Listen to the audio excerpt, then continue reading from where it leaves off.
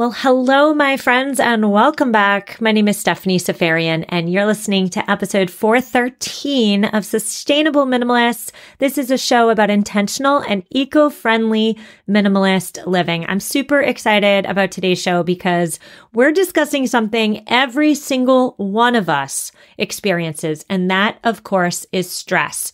Why are Americans among the most stressed in the world? And how can we incorporate some ancient wisdom to reduce our chronic stress issues? And we're doing that today because some researchers argue that most health problems are caused by exposure to chronic stress. Now, worldwide, Americans, we do experience stress most of all, and this is a major problem because stress can shorten your lifespan, so it affects the quantity of days you spend on this earth, while simultaneously also wreaking havoc on the quality of your days. So quantity of your life and quality of your life is deeply affected by chronic stress. Now, what really gets me about conversations about stress is that high levels of stress nationwide is a public health problem, isn't it? And yet, here in the United States, we just accept that stress is a part of our life. It's almost as though the messaging is, yep, we all have high levels of chronic stress and we all just have to learn to live with it. But spoiler alert, not all countries and not all lifestyles take this approach. The Japanese in particular, they report experiencing significantly less stress, and they also happen to live longer, they're healthier, and they report living happier lives than us Americans. So on today's show, we're taking some Japanese wisdom and we are applying it to our decidedly American lives. We're not packing up our belongings and moving to Japan, but we are, hopefully, fingers crossed, borrowing a few concepts from ancient Japanese philosophy into our way of life for, of course, less stress. Now, I have a two-part show for you today. Part one, we are seeking to understand the physiology of stress. What exactly is happening inside our bodies when we experience a stressor? What does chronic stress actually mean? What's happening inside us? But more specifically, why are Americans experiencing more stress than people living in other countries? What is it about our culture that's encouraging stress to fester? That's part one. There's a lot in part one, I know. And then in part two, we're nailing down those 6 Japanese concepts that may hopefully help us as we seek to reduce our own levels of chronic stress. So let's get right into part one, where we're discussing the physiology of stress. Let's just lay it all out on the line right at the outset. Stress affects all systems within our bodies. Our musculoskeletal systems, respiratory, cardiovascular, endocrine, gastrointestinal, nervous, reproductive, all of them affected by stress. So here's what happens when we get stressed, okay? An alarm bell goes off in our brains.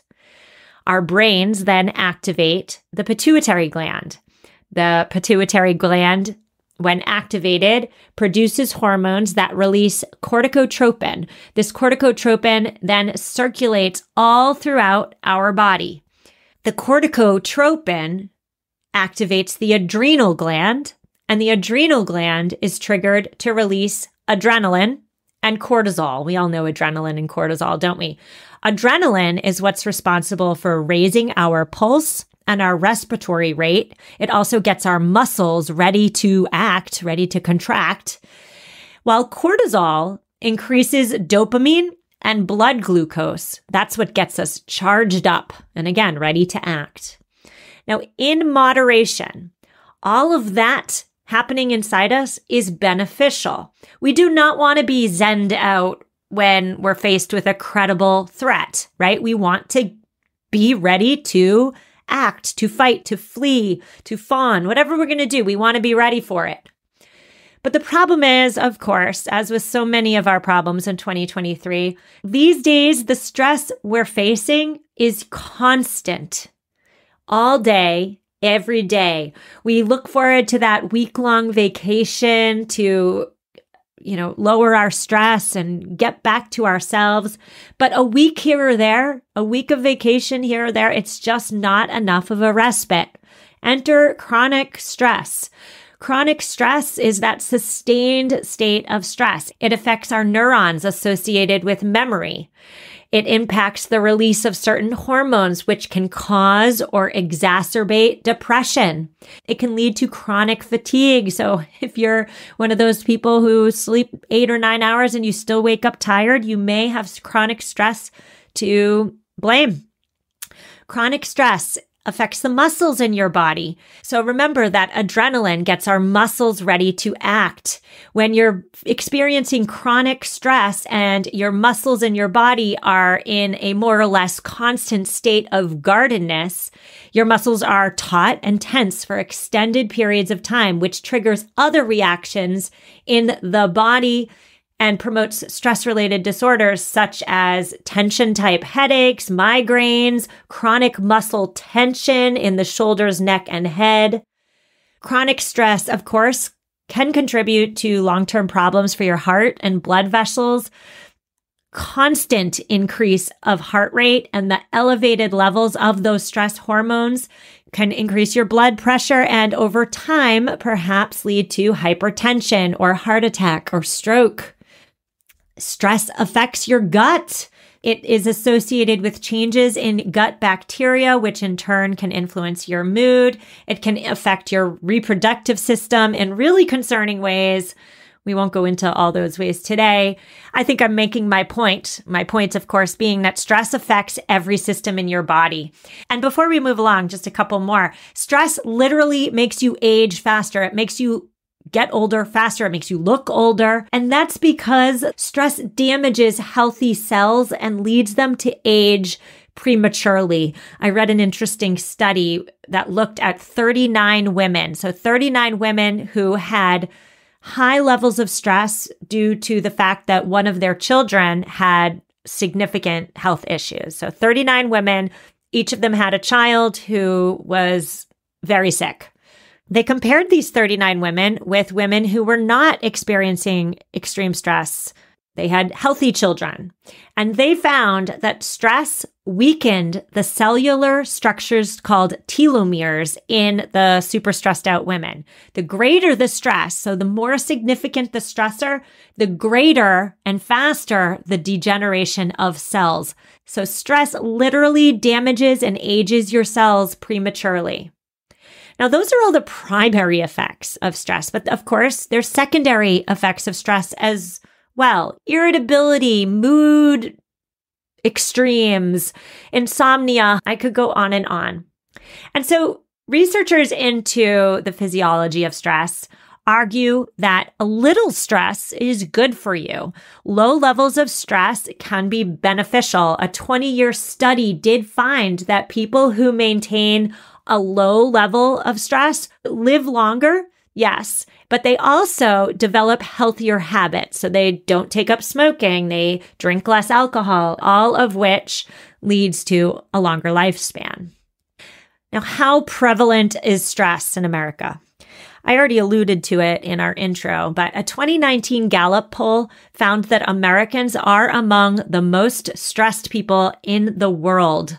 In the United States, 55% of respondents said they had felt a lot of stress the day before.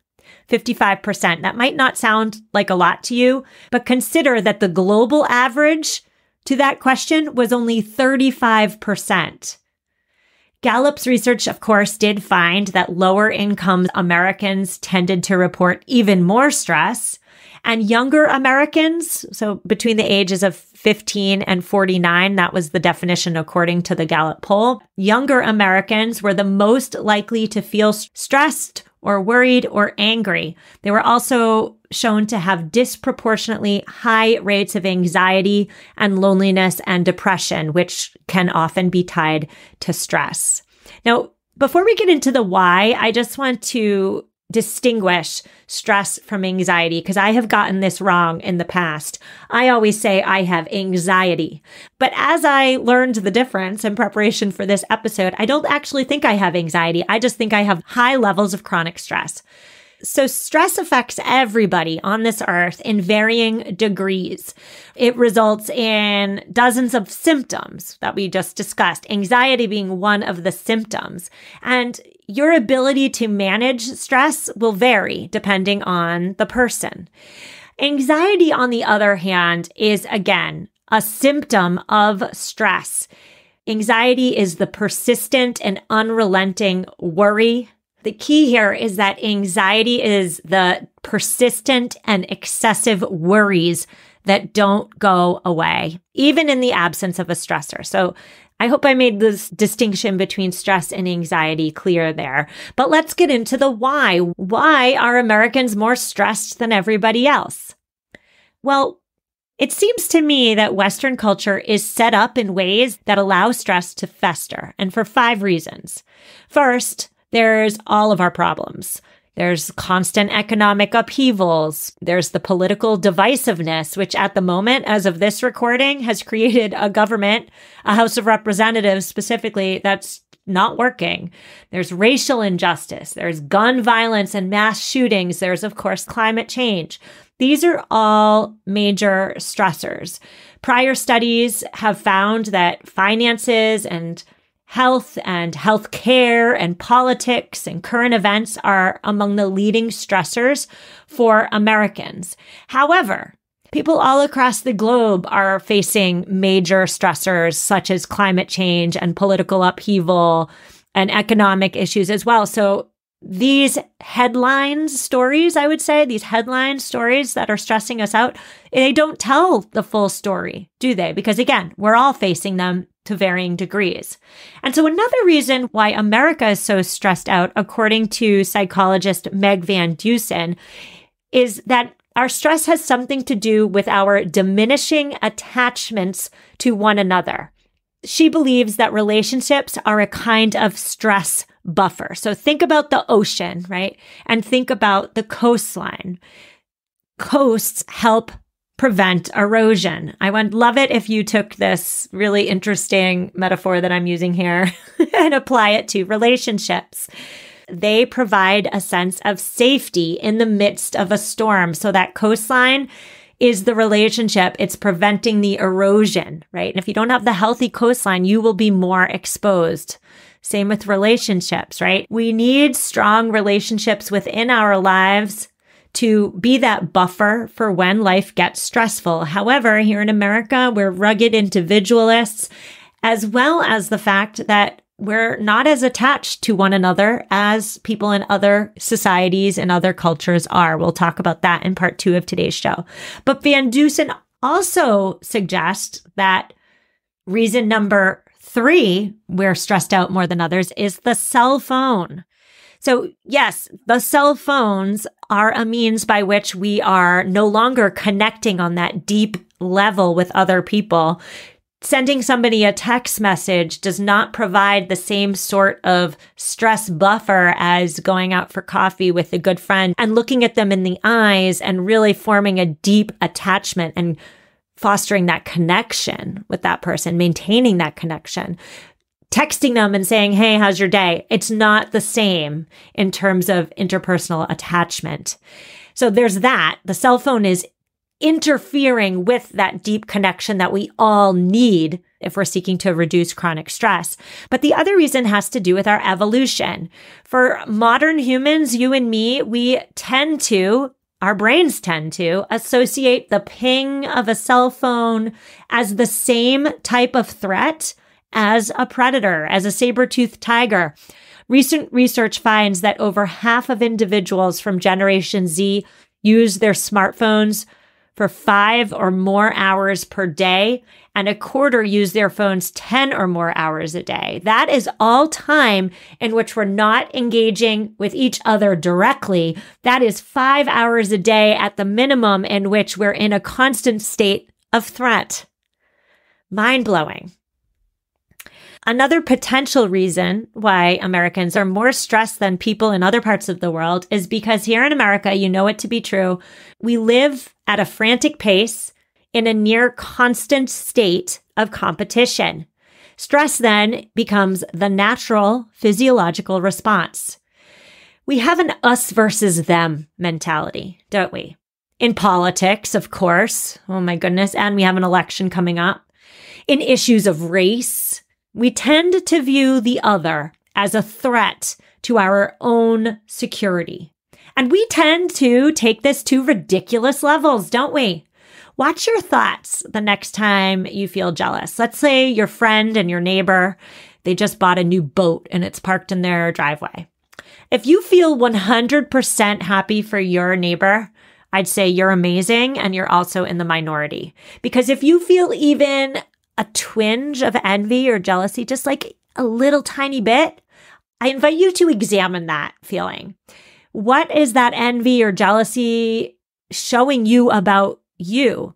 Perhaps the reason you're feeling that little twinge is because that big new shiny purchase makes you feel less than or behind in the competition of life. Everything's a competition, or at least we perceive everything to be a competition. None of it's actually a competition, but our culture is set up to find competition when there is none. And so when we're living at that busy pace and also in a constant state of competition, enter chronic stress.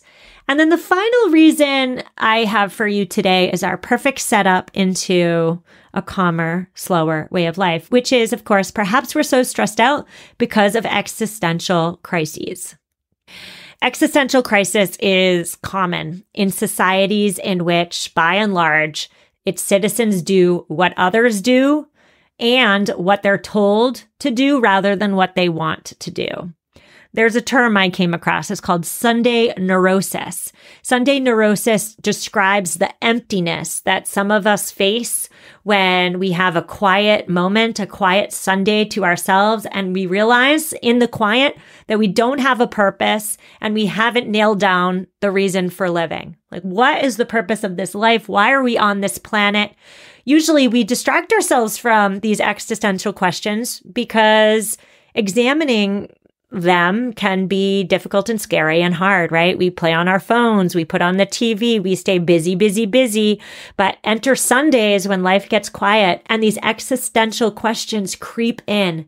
And if you haven't nailed down your purpose, if you haven't nailed down your reason for living, that existential crisis can indeed contribute to chronic stress. So we're going to move into today's ad break, but when we come back, I have 6 ancient Japanese concepts that we are going to hopefully apply to our busy and stressed out lives. I'll see you in a minute.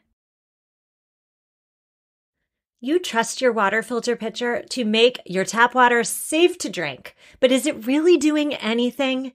Most filters just can't remove gross contaminants like bacteria and parasites and PFAS and microplastics. I could go on and on.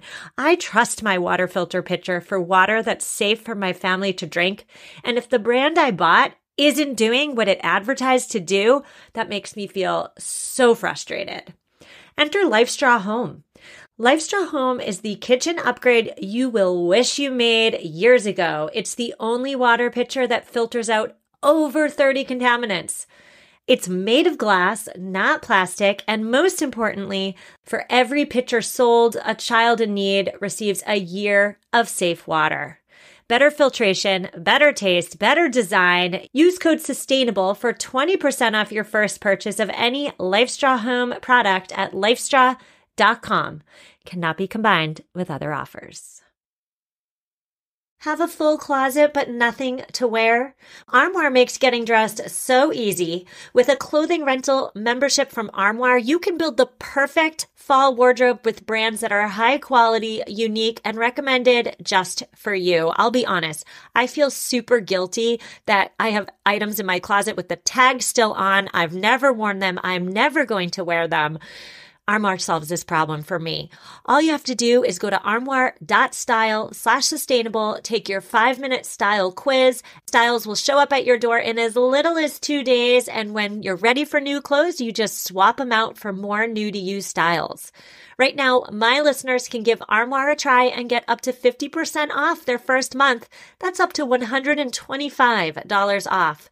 Just visit armoire.style/sustainable ARMOIRE.style/sustainable to get up to 50% off your first month and never worry about what to wear again. Try Armoire today.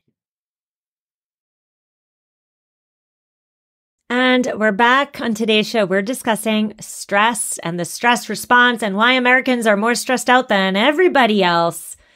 My research in preparation for this episode has led me to believe that all of us, every single one of us listening right now, we all need to have an intentional and daily stress reduction practice. We all know stress is bad for us, but I'm really hoping in part one of today's conversation, I nailed down exactly why it's bad and exactly how bad stress is. The Japanese are among the longest living and least stressed people on the planet. And so it makes sense to me. It's just common sense, right? It makes sense to adopt some of the tenets of their lifestyle into our days. My hope for you is that you pick and choose some of these ideas that work for you and you leave the rest. And so Japanese concept number one for you today is to find your passion and pursue it. The Japanese have a lifestyle philosophy called ikigai, and ikigai is what gives your life worth and meaning and purpose. Ikigai is your reason for existing. And the Japanese do believe that nailing down your ikigai is the secret to that long and happy and stress-free life. This is vastly different from the Western way of life, right? We believe, or we're told to believe, that a happy and stress-free and long life is due to accumulating money and getting ahead. But the Japanese say, no, wait a minute. The key to a long, happy, stress-free life isn't the accumulation of money and stuff. The key is to live your ikigai, live your purpose. Now, how do you find your purpose? We've talked about this a lot on the show before, but according to the Japanese, your ikigai is the common ground. It's like a Venn diagram with 4 circles, okay? It's the middle of those 4 circles between what you're good at, what you can be paid for, what the world needs, and what you love. That middle piece where all those circles intersect, that's your ikigai. That's your purpose. The Japanese say that you have a duty to pursue your passion no matter what, even when it's hard and even when life is stacked against you. Now, the Japanese aren't the only people to say this. Austrian psychiatrist Viktor Frankl also believed that our modern malaise is due to the fact that not only are we not following our purpose, our ikigai, but many of us don't even know what our ikigai is. And so logotherapy, which was Viktor Frankl's psychological model, logotherapy is a means by which people can sit with a therapist and find their purpose. Because when they find their purpose as a side effect, they significantly reduce their stress levels, which significantly reduces the symptoms as to why they showed up for therapy in the first place. The insomnia, the ruminating thoughts, the depression. If you nail down the purpose and lay out a plan for living your purpose, all those secondary effects fade away. That's according to Viktor Frankl. The Japanese also say too, when you find your ikigai, you got to live it and don't give it up. Those who retire, let's say, and give up the things they love to do and do well, they lose their life purpose. And that's why it's so important in Japanese culture to keep doing the things that you value and also bring beauty to others. Even though you're at retirement age, whatever retirement age is. I hear all the time here in my daily life, well, when I retire, I'll do this, or, oh, I can't wait to retire because then I'll. The Japanese would never say that. Never. Because living is now. It's not once you quit your job. It's now. And so if you're listening to me right now and you're saying to yourself, Stephanie, my passion, my purpose, my ikigai, it will not pay the bills. I hear that. We all got to pay the bills, right? I suggest then for you try and make some money from your hobbies. See how that works for you. You might make 0 money, and that's okay if we're discussing Japanese philosophy. Remember that the goal is not to make a lot of money.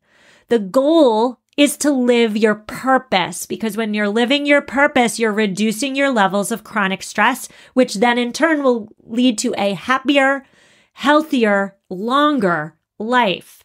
This right here is where the profound lifestyle shift lies, isn't it? It's not about amassing money, even though our Western lifestyle tells us that money is everything. The Japanese say, hey, wait a minute. No, it's not.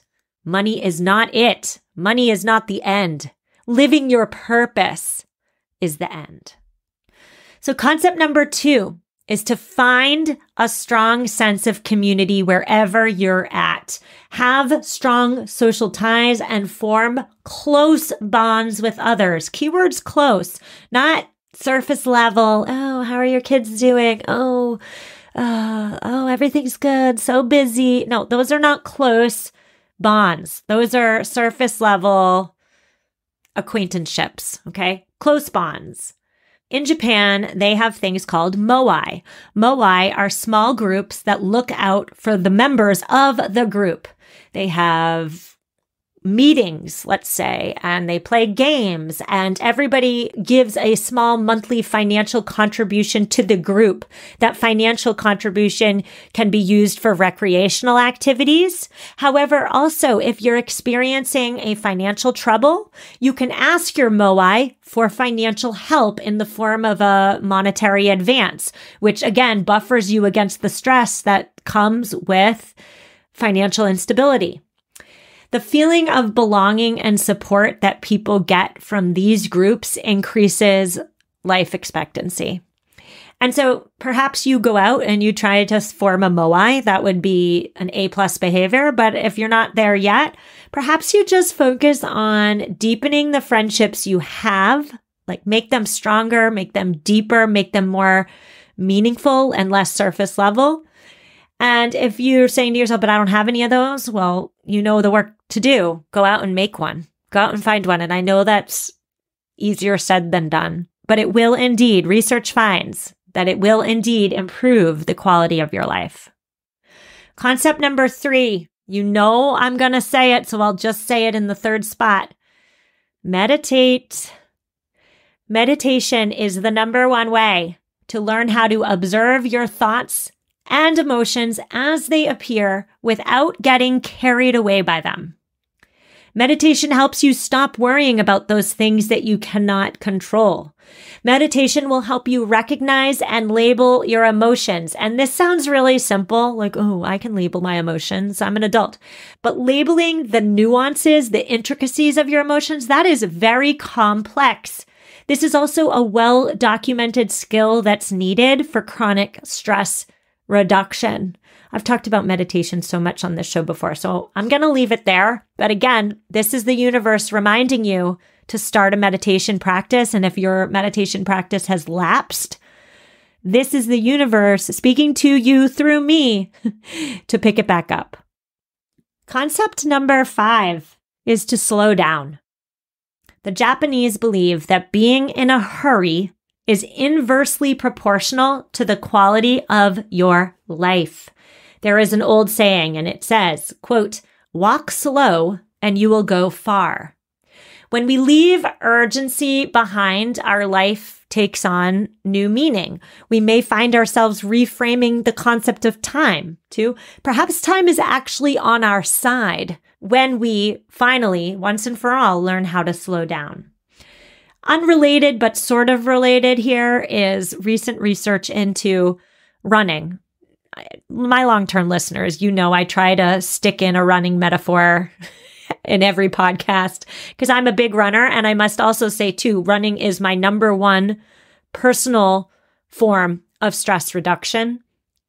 But there's recent research out now that says that you do not have to run as fast as you thought. You do not have to run for as long of a time duration as you thought to receive the immense health benefits that running gives you.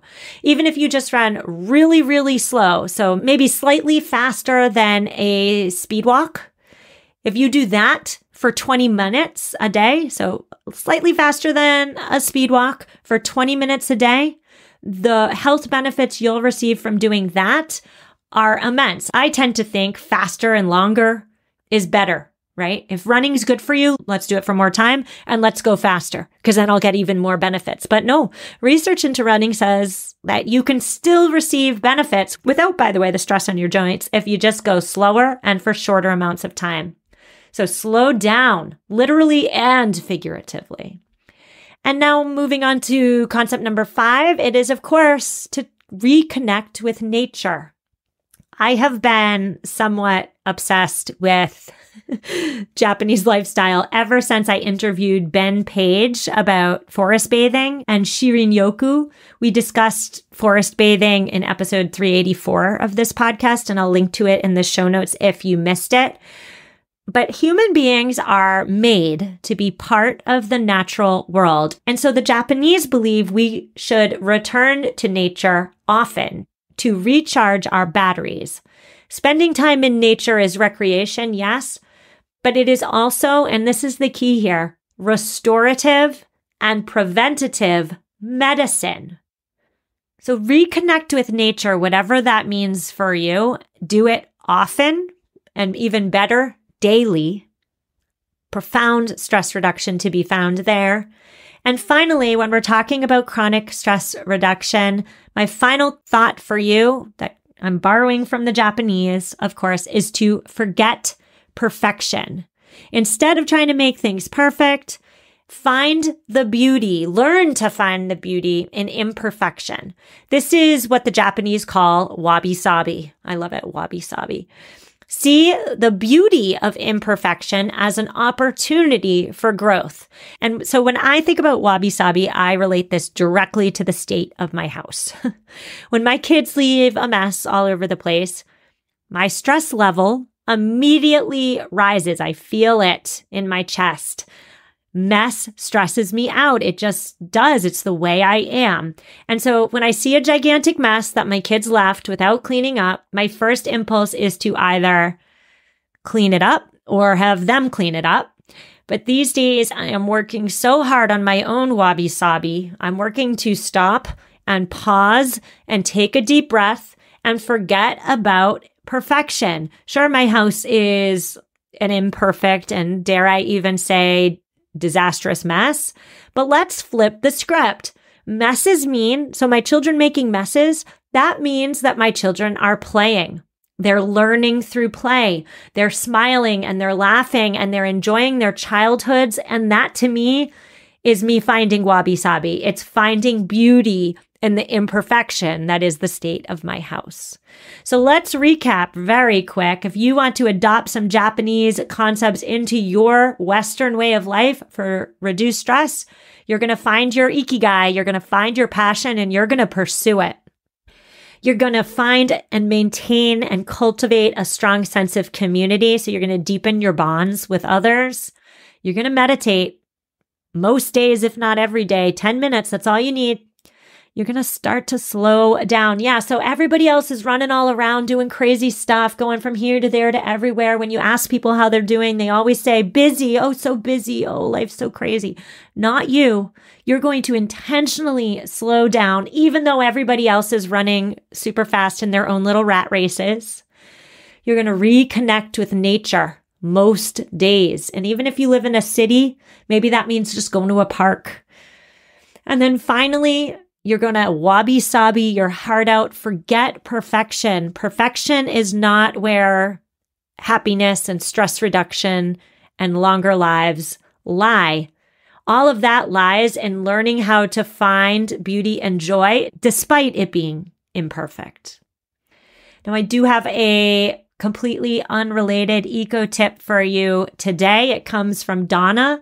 Donna says that when she is in a public bathroom and there are 2 rolls of toilet paper, she uses the smallest one, so the roll with less toilet paper on it, because that is the roll that the cleaning crew is likely to throw away the next time they're going to do their cleaning. So use the toilet paper on the smaller roll. awesome tip, Donna, that we can all do without much thought or effort on our part. So thank you so much for sending that over. Listeners, we will be back tomorrow for headlines. Headlines, if you don't know what they are, Headlines is our Friday show in which we're covering 4 to 5 need-to-know environmental news stories in 15-ish minutes. And I have some real good stories for you tomorrow. I'm just telling you now. I will see you then. As always, if you need me, please reach out. If you like the show, please review it. I so hope I gave you something to think about today. I so hope I helped you. I'll see you tomorrow, and take care.